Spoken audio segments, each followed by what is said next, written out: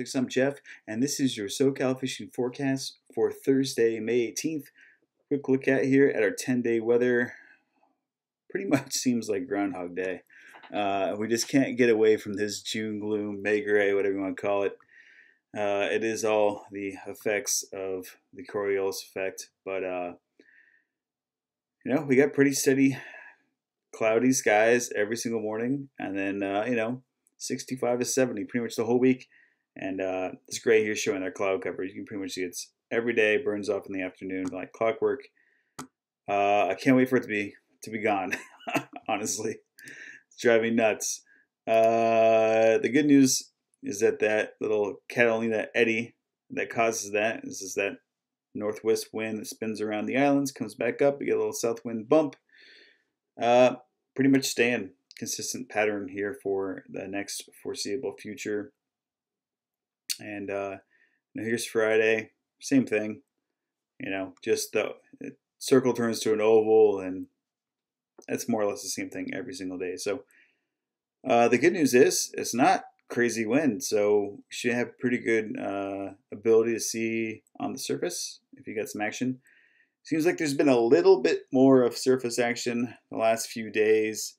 We're not seeing like foamers yet, but we're seeing a couple of splashes here and there, a little breezer here and there. So the less wind, the better for that type of fishing, and should help you find them a little bit quicker if you're in a private boat as well. So, but all in all, things don't look too gnarly. We finally got our first south swell of the year, looking nice. So look out for that.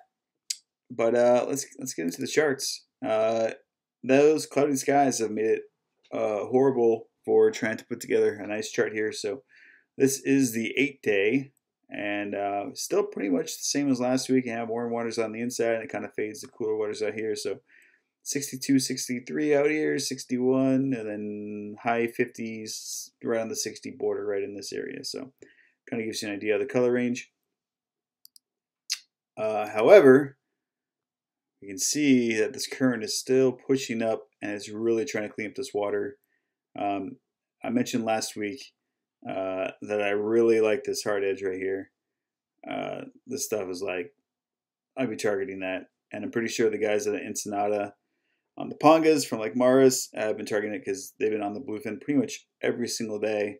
And they're trolling Mad Max, and all I know, all the fish are right around 100, 180, somewhere in there. But they've been scoring pretty good. So yeah, I really like hard lines like this. Not that bluefin really care too much about dirty water, because they don't care at all.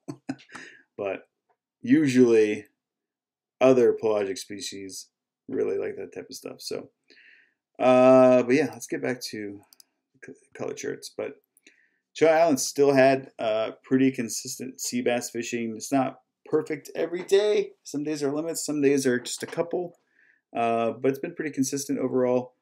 There's some lunkers out there, man. 60-ish definitely happen here and there. And some just over legal size too. So all in all, really good fishing coming from the Chow Islands, and you can catch them on squid. I'd say a majority of people up there are throwing that white pearl swim bait on a lead head, like I talked about last week. Zoom, Magnum, Super Flukes are I'd say the most dominant ones, but really whatever you can find, it'll work just fine. Good little run of sea bass at Santa Barbara Island.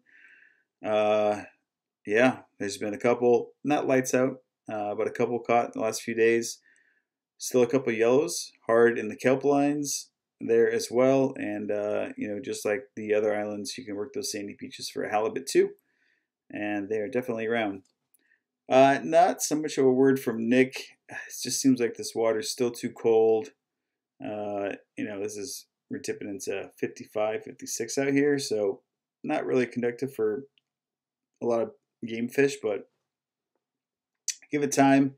As this stuff warms up, it should be looking pretty good. Catalina, still a couple yellows hanging around here and there. Again, there's like extremely low volume of fish because this thing just gets whacked all the time, every day. So don't expect to find a bunch, but if you don't want to travel far, this is a decent option. And our water temps are starting to look up here, so we might find a little bit more activity from this island. Moving down south, San Clemente Island is pretty much the same thing that I saw fishing last week. You got a chance at some home guard yellows that are around the island from China Point to Pyramid Cove, and all pretty much on the yo-yo. You could maybe get one on a dropper loop on a sardine. You do not need the squid form. They don't necessarily need it. But yeah, I would definitely be like 6X Junior. The color doesn't matter. We caught them on mint. We caught them on blue and white. We caught them on scrambled egg, whatever. The color does not matter. Just if you burn it, they'll bite it as long as they're around. So moving down south, let's start talking tuna again and a little bit more kelp patty fishing. There is a variety of kelp patty yellow fishing going on right now. Decent grade, not rats. I know there's some rats out there still, but I typically like to let those go. I know you can keep them. Don't get me started. I know it's silly. They're fast-growing fish, but a lot of those yellows didn't really make it to San Clemente Island last year, and I'd like to see a few more make it there before they're absolutely slaughtered down here. So I know that's kind of like the semi-only daytime fishing going on, but try and let a couple small ones swim north for you. But yeah, we've had good kelp patty fishing, 43 to the corner to the weather buoy, kind of this area too. And then always again, we talk about this little V-notch here that I like right here. You can kind of see the canyons line up. This section here is just always just dynamite fish magnet all the time. And right now, we've got a little bit of bluefin action right in here and a little bit right in here. So all those fish are kind of lined up as well to go along with the kelp patty fishing. Most of the bluefin fishing is still coming at night. It seems like it's slowed down a little bit. Some guys are only finding schools of like the 40 to 80, which is still great size fish, and they still taste good.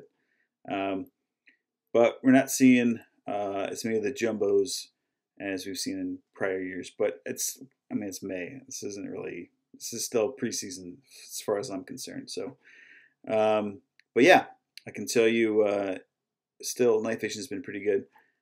Mainly coming on jigs, 200 to 400 grams. You know the usuals. If you need a recommendation, leave a comment, but you probably already know at this point. You've heard what's working most of the time.